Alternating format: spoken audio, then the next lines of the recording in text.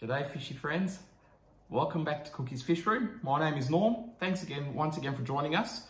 Today I would like to start with a big thank you and shout out to all those who sent me well wishes and emails and messages to find out how I'm doing, because for those who don't know, I was in hospital, been there in the last week, not feeling too well with Crohn's disease. I am a sufferer of it. It's one hell of an ugly disease. I feel like I've been hit by a truck right now, but the main thing is I'm on the road to recovery, and I couldn't be happier being home with my aquariums and of course my family too. Now, today I will be talking to you about GH and its importance in the aquarium.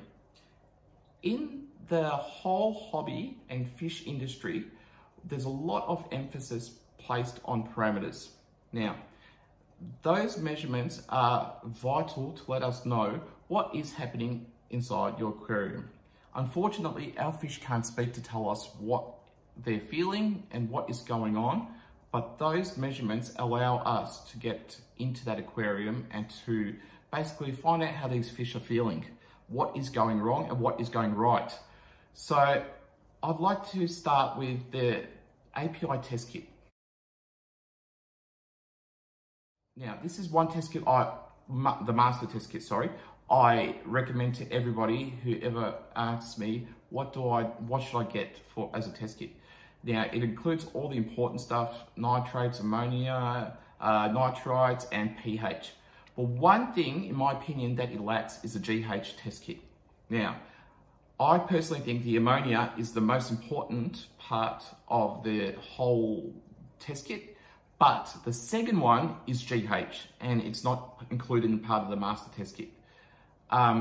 You will have to buy this as a separate test kit. And I can't express enough how important it is to have. And the reason being is this. GH tests the magnesium and calcium ions inside the fish tanks, as well as other trace elements and minerals. Now, you're thinking to yourself, why is that the second most important thing there is inside my aquarium? And the reason is this. All those things combined together provide what is needed to the fish's body, its organs, to develop completely, fully, and most importantly, its immune system to develop and to fight against all those diseases there are out there in the whole fish world. Now, without those minerals and vitamins in the water, your fish stands no hope at fighting these diseases. You can add as many medications as you like, you still won't have any hope. These vitamins and minerals play a huge part in the aquarium. They provide the plants for its necessary minerals it needs to grow, the trace elements, even the invertebrates and snails, you name it, they all need these trace elements, these vitamins that's put in there.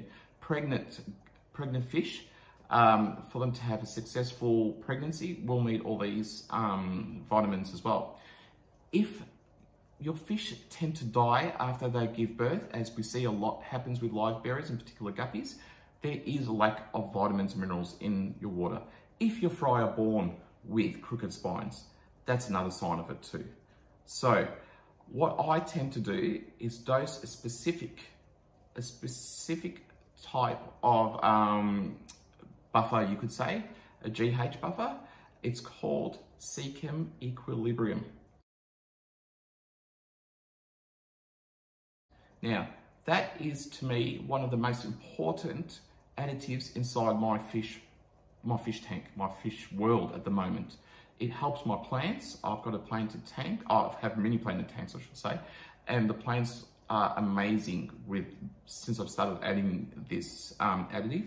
The fish have had less diseases, in particularly columnaris. And in general, it's just a healthier fish tank. So if you would have tuned in on the columnaris video, and even in the when's my guppy due to give birth video, you would have seen that I spoke to about the importance of having your GH levels up and the importance of having the right amount of vitamins and minerals inside your fish tank.